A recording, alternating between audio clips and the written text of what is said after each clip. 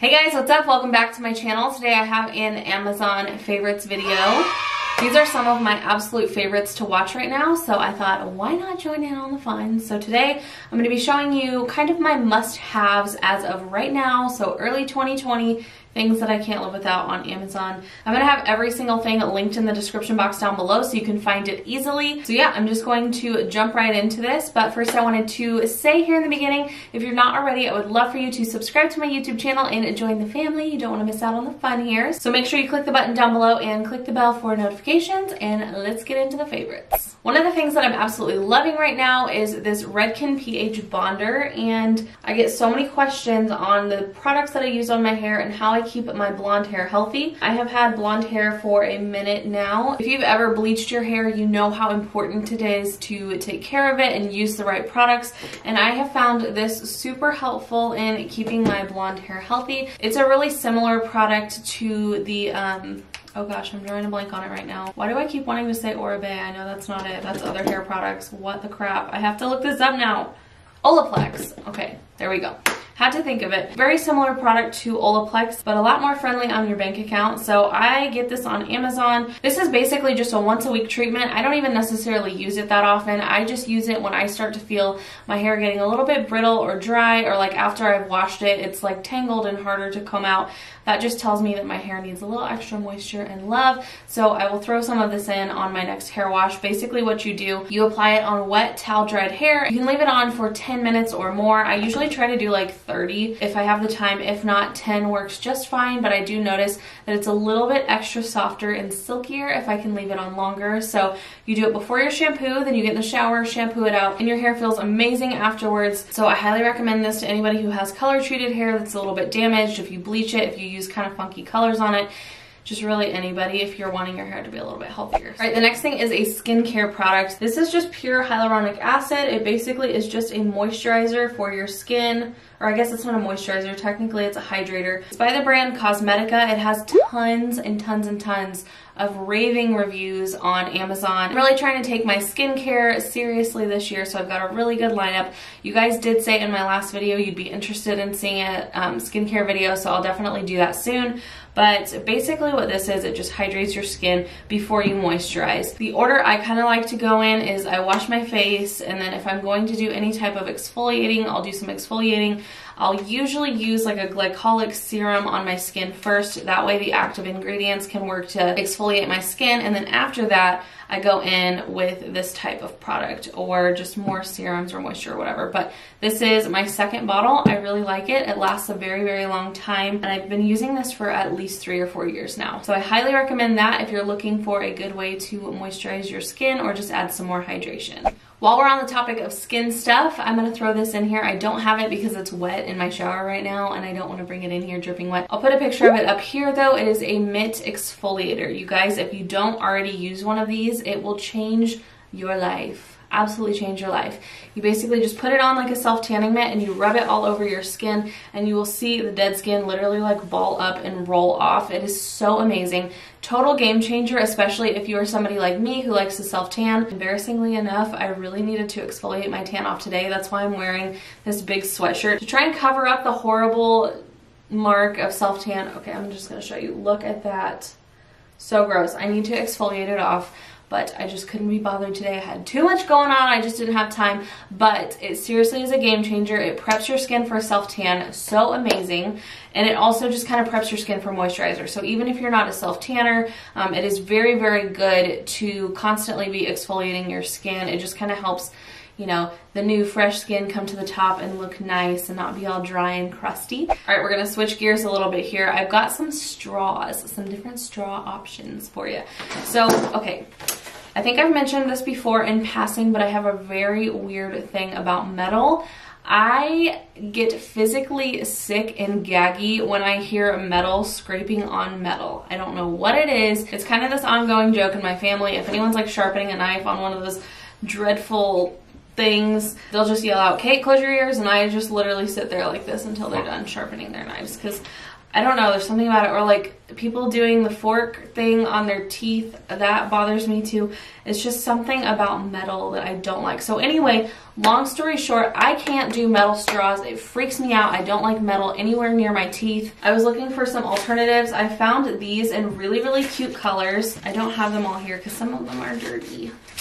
But we've got really cute little silicone straws. They're so much better. I know they have glass straws. Glass doesn't bother me. However, I don't trust myself with glass. So anyway, they come in really fun colors. They also have like a white one, but again, some of mine are dirty. So they're just fun little silicone straws. So I love this. These are a really good option. It comes with a straw cleaner. These are very, very inexpensive, and they're tall enough to fit in like one of those big tall Yeti things. I really, really like those. But another alternative, if you are looking for just like a disposable straw for a birthday party and you don't like the paper straws and you don't want to do the plastic straws, I found these. I was looking for straw alternatives like several months ago, and I found these, and I just find these to be one of the best disposable alternatives to plastic straws. It's called Plasticless, and basically it is just a compostable straw, and it is made out of cornstarch. So the way I understand it is that this will biodegrade the same way like a corn cob would or something like that. They stay really, really sturdy in your drinks. I've literally been using this one all morning in my coffee. I've gotten 2 coffees today, and it doesn't get like nasty and soggy like the paper straws do or other straw alternatives. I really can't say enough good things about it. The texture of these straws is so freaking similar to plastic. Like if you didn't tell me this was not a plastic straw, I wouldn't know. When you order it, it comes with this cute little turtle saying thank you. So anyway, this, like seriously, if you buy plastic straws, just stop it. Just buy these. It's not that big of a deal. They they feel exactly the same in your mouth. You would never know the difference, and it's a really small way that you can just do better. Okay, segueing into coffee, I suppose, because why not? This is not what I'm about to tell you because I'm out of it right now and I am pissed, but I love this one specific coffee that I found on Amazon. I haven't been able to find it many other places, but let me just tell you the story. Okay, so every time I go to Vegas, the coffee at the buffets or just like when you're playing in the casino and they bring you in the morning, the coffee is phenomenal. Like the best coffee that has ever graced my taste buds, okay? So I went to Vegas last year and I actually like didn't post about it. I didn't do anything. I was just like radio silent, enjoying my trip with Brock, kind of enjoying it. I ended up with like a double ear infection. It was the worst thing ever, flying with an ear infection, but that's a story for another day.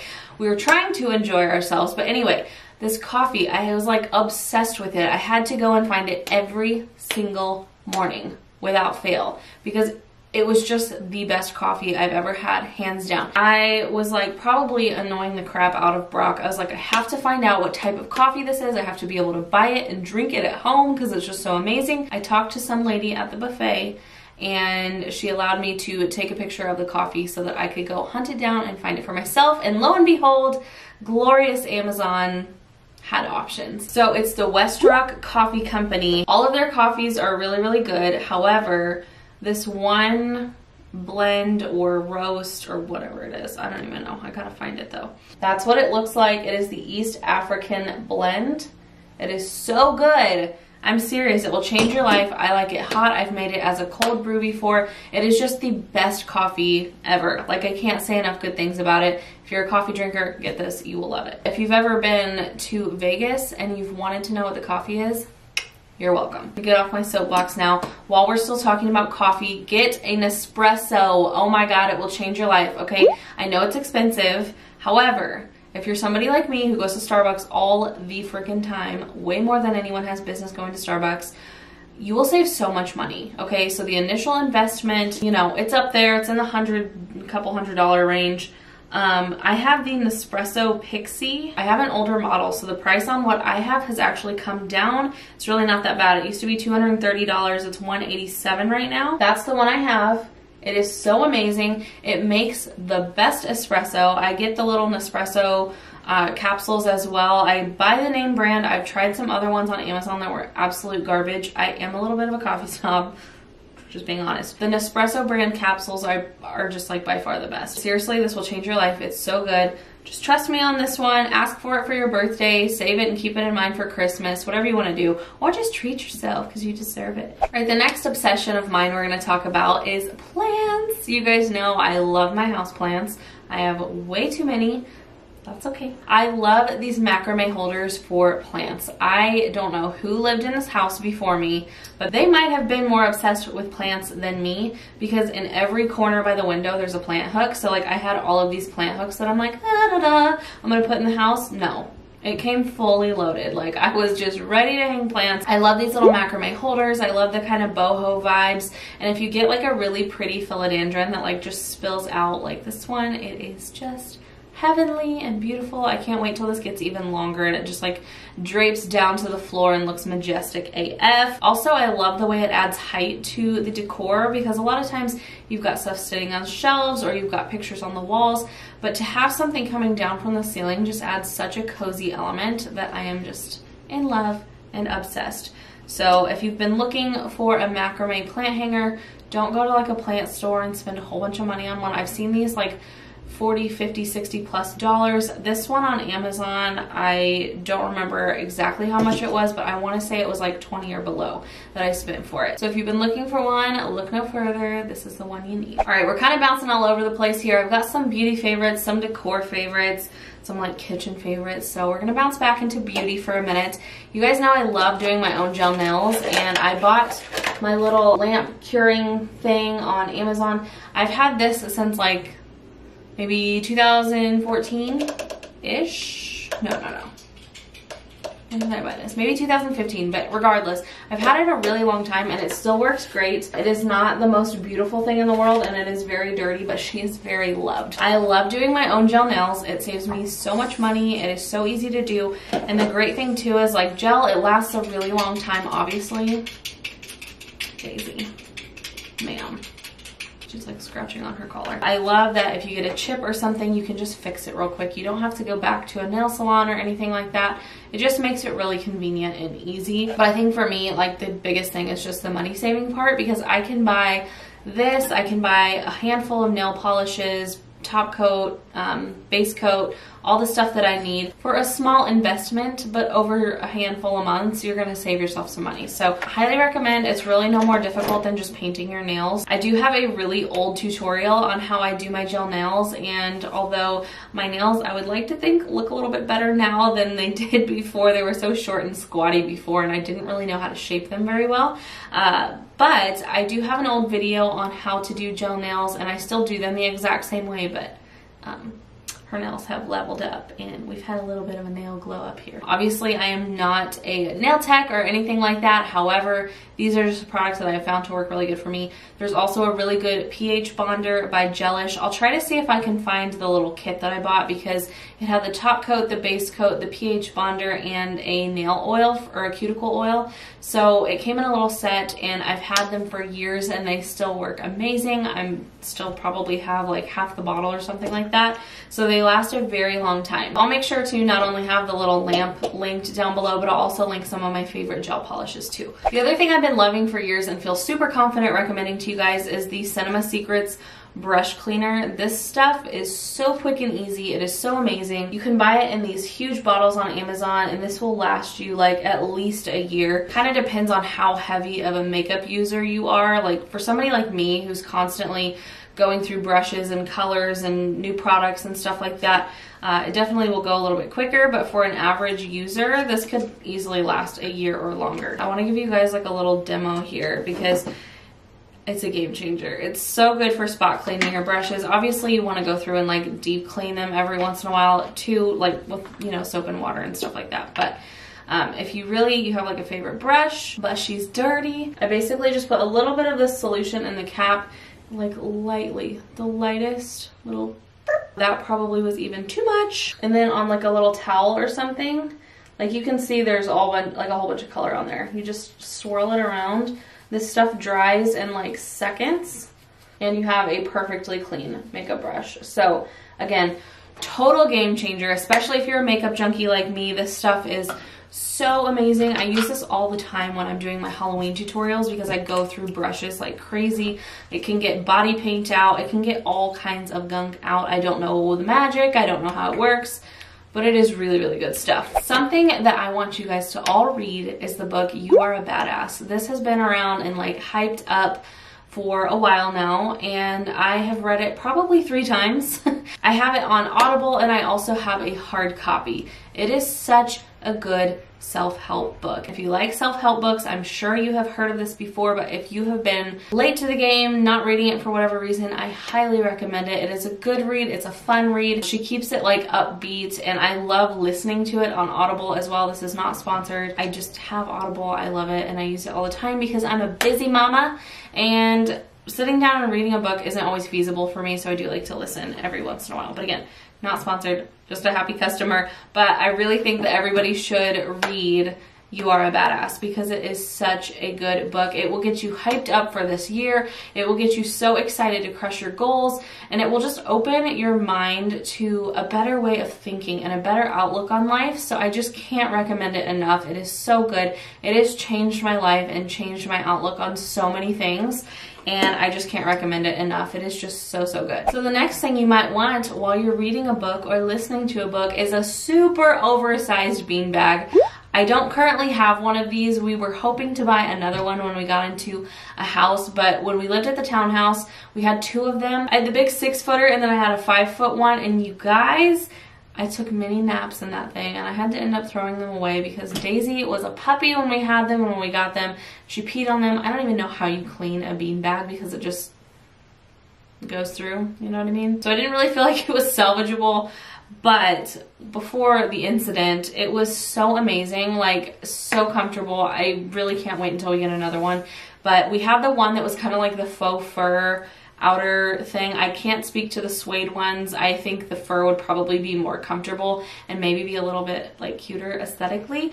But we had really great luck with ours until Doggo ruined them, but they were so comfortable. I loved them. I loved cozying up with a book and just reading or editing on my laptop. Thinking about it right now, I just miss it, but it was so cozy, so amazing, and also really great for extra seating. Like if you have family that comes over a lot or friends that come over a lot and you have a smaller couch, that's originally why we got ours. We had a pretty small couch at the time and we were just wanting extra seating. On the 6-foot one, you could easily fit 2 or 3 people, and on the 5-foot one, you can comfortably fit 2 people. They're just like huge, amazing. They suck you in. They're like memory foam. Like it is the 2020 version of our old 90s bean bags. So if you're looking for extra seating in your home or something cozy, highly recommend. All right, bouncing back to kitchen stuff. If you guys follow me on Instagram, and if you're not, you should. I have been posting a lot of food stuff and recipes and things like that on my story, and I was showing you guys my cast iron grill pan not that long ago, and a lot of you guys wanted the link for it, so I thought I would definitely mention it in this video.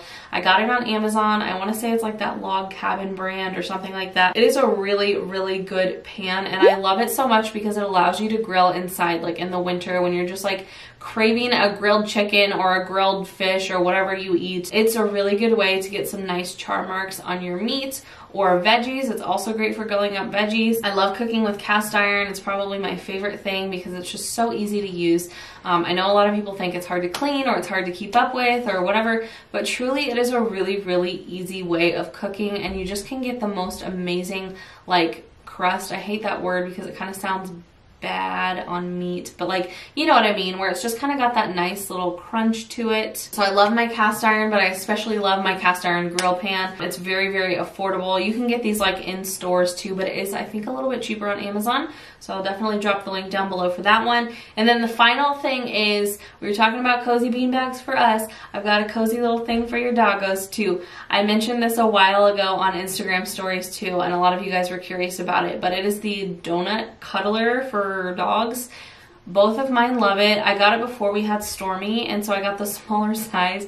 She tries to fit her big butt in it, and she succeeds occasionally. It is just this super cute, big, fluffy, cozy, I wish they had them for humans, dog bed. I'll insert a picture right here because I don't have it up here with me to show you guys, but Both of the girls love it. I do want to get a bigger one for Stormy because she loves the little one. She's always trying to fit into it, and I feel so bad for her. Not only are they cozy for the doggos, but they're actually pretty cute to have rather than just kind of like a plain dog bed. So if your dogs actually will use a dog bed, I highly recommend this one because it's a really good one. Okay, and that's it for my current Amazon favorites. I hope you guys enjoyed this. Let me know what your favorite Amazon products are right now. I have been loving watching these videos. I have like a cart full of things after watching some of these videos that I definitely want to get whenever I make my next order. That's it for me. Don't forget to like and subscribe, and I will see you guys in my next video. Bye!